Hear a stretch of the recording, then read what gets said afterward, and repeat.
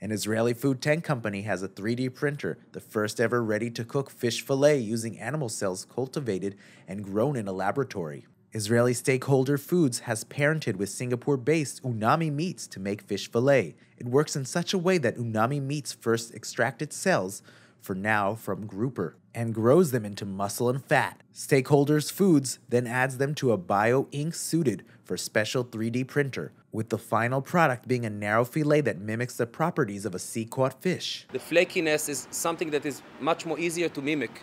And with our patent-protected printing capabilities, we know to 3D print exactly the same texture and flakiness of a real fish. I can say that here the process is clean, it's transparent, the end product is antibiotics-free, and I assume that in the future we will understand the health benefits of these cultivated meat products. Umami hopes to bring its first product to the market in 2024, starting in Singapore and then countries like the United States and Japan. I can feel the same, almost the same experience of the fish structure in my mouth, and I'm also